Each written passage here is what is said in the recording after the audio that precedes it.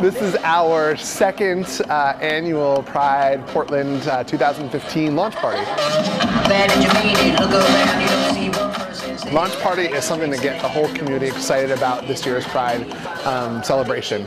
We're here to celebrate some of the entertainment that we're going to see over the course of Pride Week, and also introduce our marshals for the parade. The full 10-day schedule of events gets released tonight, so tonight's a little teaser just to kind of get people excited for the 10 days of Pride coming up in June. Tonight we're going to have a lot of our performers are going to be people that are like-minded. Some are within our community.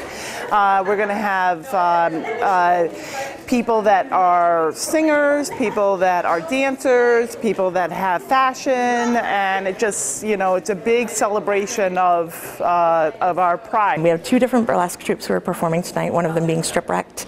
We also have a fashion show with Jack Tar, which is a body positive, gender positive fashion blog and political commentary.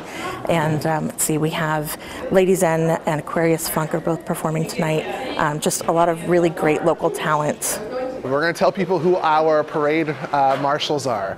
This year it's Gia Drew, who happens to be the program coordinator at Equality Maine.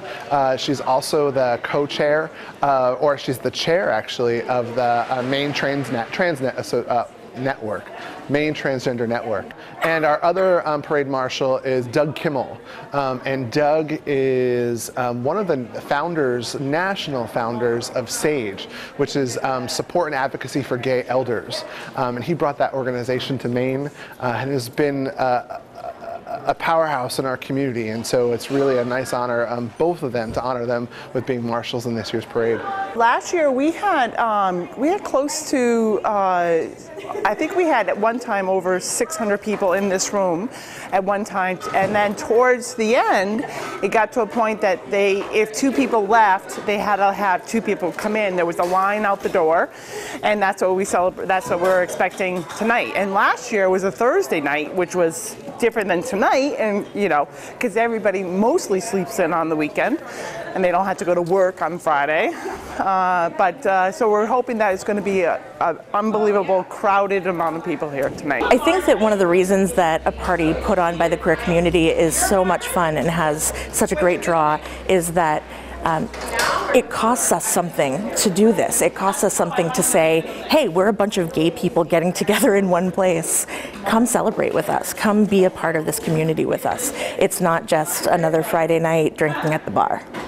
We all work and volunteer together. It's very easy and very flowing. It's not difficult, not dealing with difficult people or high maintenance people. It's very easy to work with these volunteers. This would not happen without an amazing group of people who all volunteer their time.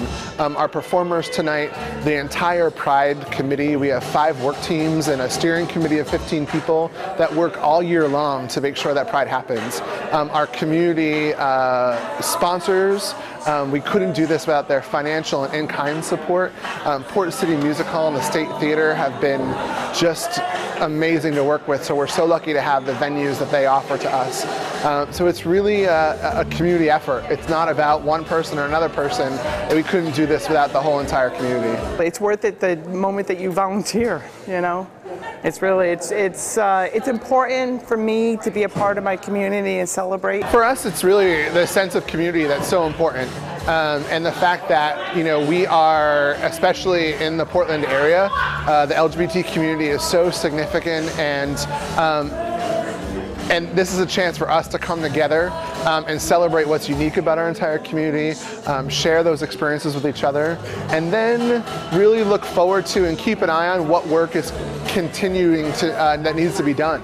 That's also so important in making sure that we celebrate our history, but also look forward to say, hey, we're all still here, and to be as cliche as possible, we're still queer, and we're really excited about what the future holds for us. Pride celebration to me is about bringing together a community that has historically been oppressed and has come to a place where we can celebrate out in the open, thanks to our predecessors who went through riots and jails and beatings and all of these horrible things in order for us to be able to walk down the street proudly, waving our flags and saying, we're here, we're queer, get used to it.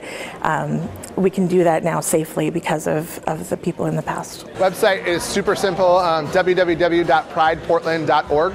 Our whole schedule will be up there this weekend.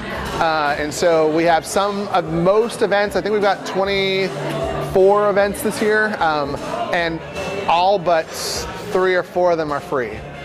So we're really excited about that. And then for the ones that are not free, people will need to get tickets for them. Those tickets will be available this weekend too. It's important to me, and people who are here today, I know it's important to them too. And it's a great party.